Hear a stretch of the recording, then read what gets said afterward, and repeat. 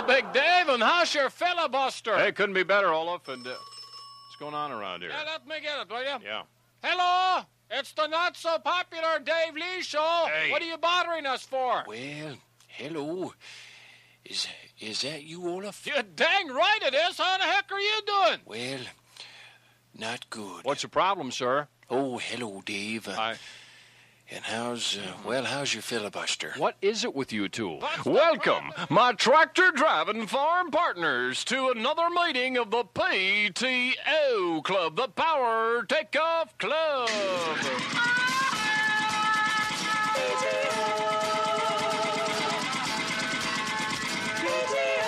Broadcasting the fertilizer of love.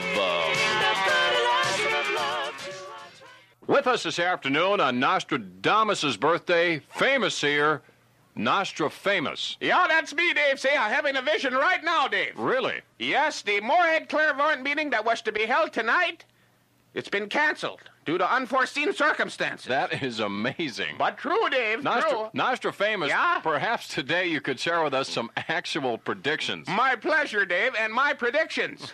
Small joke there, Dave, you know. Yeah, I noticed I predicted earlier that there would be no laugh on that one, but I'm a gamer, so. Say, speaking of gamers. And we were, Dave. Yes, sir, we were. Now. I see the past, too, you know. All right, yeah, okay, good. Well, wait a minute now, Dave. Another vision is coming to me, Dave. Wow.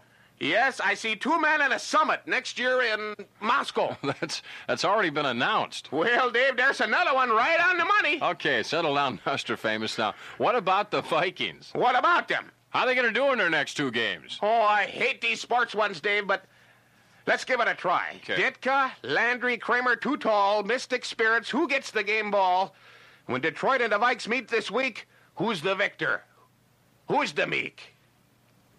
What do the spirits say?